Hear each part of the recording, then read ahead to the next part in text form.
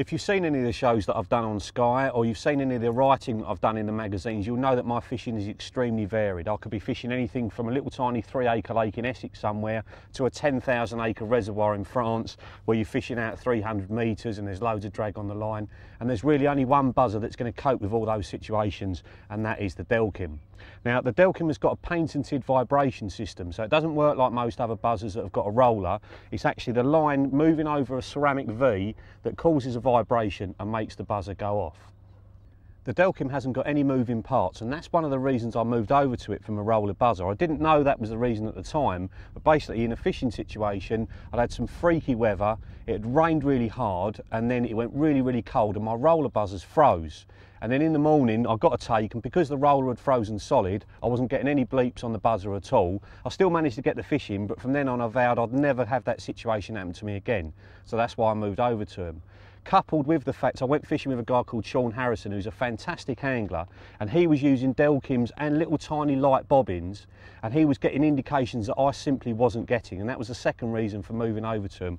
The range of sensitivity is huge, and a lot of people have said to me, oh, Delkims are too sensitive, but if you turn them down to the minimum sensitivity, you might need 2 inches of movement on the line to get one bleep. So when you're fishing in those really stormy conditions on the big venues, they're still not going off if you've got heavy enough bobbin. And then at the other end of the spectrum, you can use a little tiny light bobbin, have it on maximum sensitivity, and they go off on minute movements of the line. And they don't only indicate a run, they'll indicate how fast the fish is going. So basically the faster it goes, the faster the buzzer will actually warble at you as well.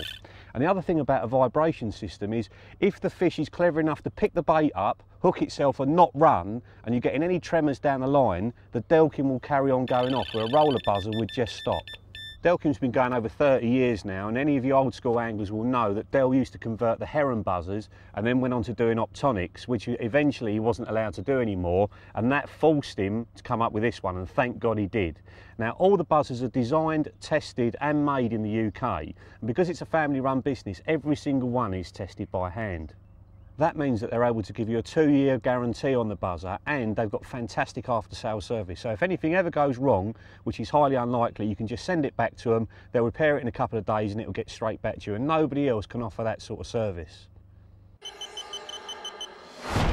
So let's have a look at the features that are common to all Delkims. First of all, the twin LEDs. Having them either side of the rod means whatever side you're sitting, you can still see the LED go off. They come in 6 different colours, they're extremely bright. I have yellow, green and red, which is quite unusual. Most people have the same colour in all their rods, but I like to know which one's going off in the night.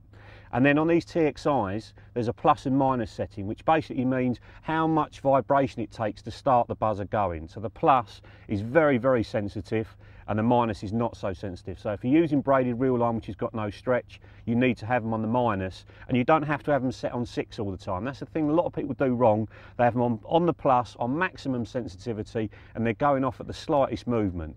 If I'm fishing on these big reservoirs, I might have them on sensitivity number 1 and on the minus setting, so it takes maybe 2 inches of line before I'll get a bleep, and then they're not going off when it's really windy.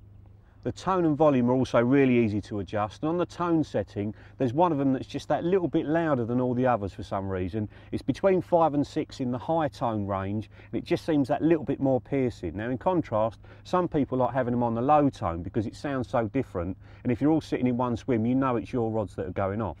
And on the volume, they go down to nothing, and I mean nothing. I mean, you couldn't hear them if you were more than a couple of feet away from your rods. And some people like that because they don't want other people to know they're getting takes, or if you're fishing in the edge and you're getting liners, you don't want a really loud buzzer because you might be spooking the fish away from the edge. In the other end of the spectrum, they're extremely loud, and you can probably hear them 20-30 yards away if you've got them on maximum volume. There are quite a few buzzers in the range now. I use the TXI, so let's have a look at the features of those.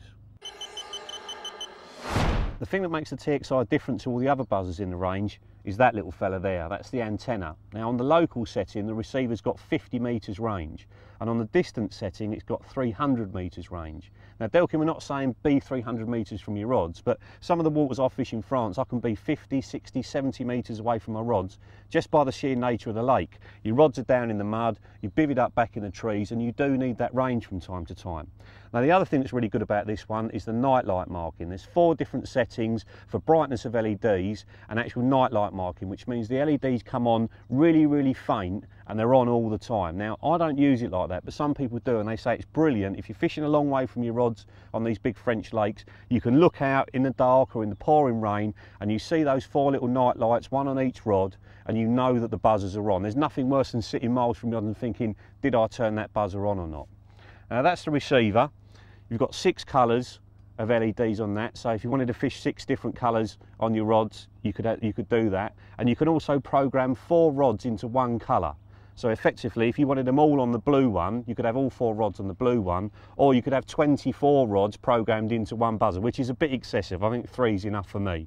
The other thing about all Delkims is the battery life. I can't actually remember the last time I put a battery in one of the heads, and the receiver, believe it or not, on the local setting, which is up to 50 metres range, has got 6,000 hours of battery life, which is quite incredible. You'll know with some of the other buzzers, a set of batteries lasts a weekend in your receiver, so that's quite unusual to get that amount of battery life.